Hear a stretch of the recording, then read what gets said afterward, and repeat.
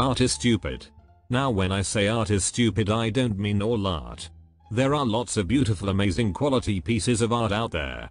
But I have to be honest, there is some art that literally looks like a 4-year-old took a bucket of paint and just went crazy. I mean, this is the type of art that inspires me and makes me think I can become an artist.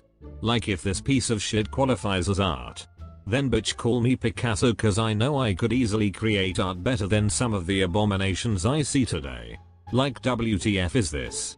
This bitch looks like the demons I see when I get sleep paralysis. But even with that being said, I want you to guess just how much this beautiful piece of artwork cost. Okay, ready? If you guessed $137.5 million, you are correct. Now I want you to think for just a sec. Do you think this painting is worth $137 million? Hell no. Honestly, I got to give the artist some props. Because the way they be downright scamming niggas is crazy.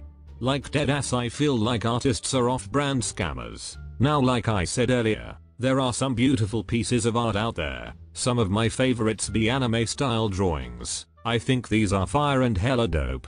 I could just imagine having a painting of these sitting in my living room or some shit. But this, are you deadass my guy?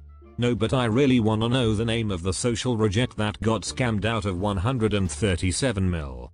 Like, buddy, deadass took the biggest L of the last millennium. And speaking of just straight up dumb art, you'll remember a few years ago when that guy sold an empty box for $18k. Like, how the fuck could that ever be interpreted as art, my nigga? It's literally an empty box. If you want one, just buy one that doesn't cost 18,000 fucking dollars, you pleb. But anyway, that's the end of this little rant, I guess. Like the video if you enjoyed, and don't forget to subscribe if you want a $137 million blob for Christmas.